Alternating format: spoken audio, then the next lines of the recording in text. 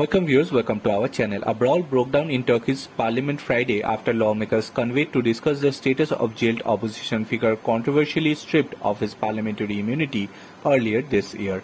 There were a meeting after the country's constitutional court earlier this month struck down parliament's decision to oustkast Atli from the parliament seat. Lawyer and right activist Atli was deprived of his seat in the January following ill-tempered parliamentary session, despite efforts by fellow leftist deputies to halt the proceedings.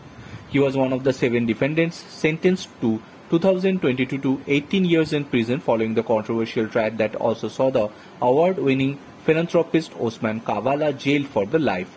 From a prison, 48-year-old Atli ran to seat in a parliament representing the earthquake-ravaged Hatay province in last May's general election. He was elected as a member of the leftist Workers' Party for the Turkey, which has 3 seats in the parliament.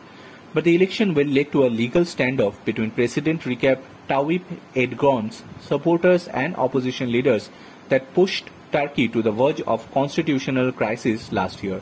Parliament's decision in January to oustkast Atli came after ruling by the Supreme Court of Appeals that upheld his conviction, clearing the way for the move to strip him of his parliamentary immunity. But in August 1st, the Constitutional Court, a body in charge of reviewing whether the judge's ruling complied with the Turkey's basic law, published its ruling on the case. It ruled Atli's ouster as member of the parliament was null and void. On Friday, TIP deputy Ahmed Sheikh defended Atli against the attacks on him by ruling party lawmakers.